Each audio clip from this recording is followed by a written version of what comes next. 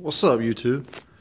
Today I'm going to be replacing the intake air control valve on my 2002 Dodge Ram 5.9 liter. It's kind of hard to get to a little bit, so I'm going to go ahead and show you guys how to get to it and everything. Show you how to take the old part out, the new part and everything, and what it comes with and all that stuff.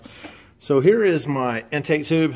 Obviously that has to come off. It's got two 5/16 millimeter nuts on it, so get those off, slide it off to the side, and then it's got your vacuum hose right here that attaches to it, so make sure you disconnect that. Also make sure you reconnect it as well, otherwise you'll be wondering why you're stalling out and you might be trying to blame the valve you just replaced.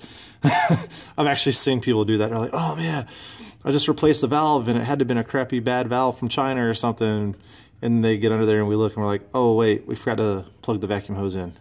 Not me. This happened to somebody else. But anyway, so on the back side right here is where I'm trying to get the light where it won't blind the camera. So right here is obviously your throttle body coming straight into the back of the car.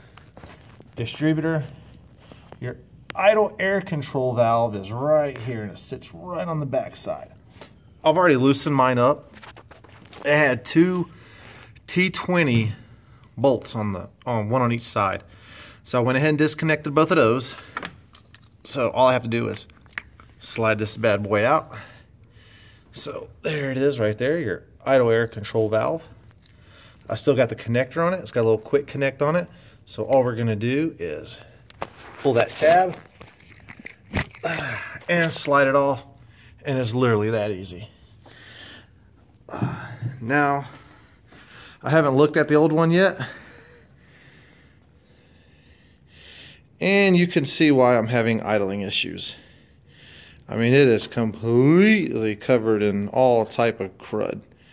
It is not supposed to look like that at all. Wow.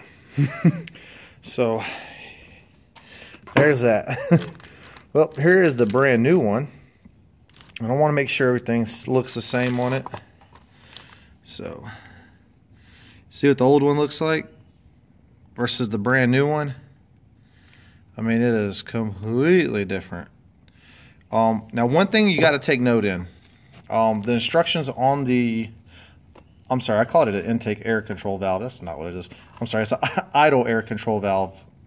Sorry about that. But you want to make sure, from what I was reading, that the lengths are completely the same. So you can actually pull that out a little bit, it says, and try to get it completely even with this one before reinstallation. So I'm going to go ahead and install it and see what happens.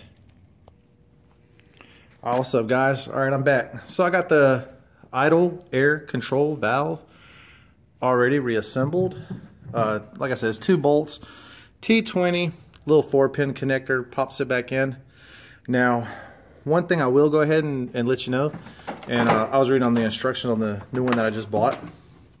It says you must drive the vehicle over 40 miles an hour so that it resets itself on the idle. And so I haven't done that yet, but I just wanted y'all to know that I've got it done. I'm going to go ahead and tighten the intake box up and everything, and I'll take it for a spin, and we'll see what happens. So I got to make sure I go over 40 miles an hour. That shouldn't be no problem. What's up, guys? So I'm back. Alright, so I took the car, or excuse me, truck, out for a little drive. Man, it was right around 2,500 RPM. So I drove it probably a couple of minutes, probably like 3 minutes. When I got up to the stop sign with my brakes on, even after going 40 miles an hour, it was really loud. Still idling high. But I ended up putting it in park, shutting it off, and then turning it back on. And it's been idling perfect ever since. It drives so much better. So that's all it was, man. It was just the that idle air control valve just being completely dirty.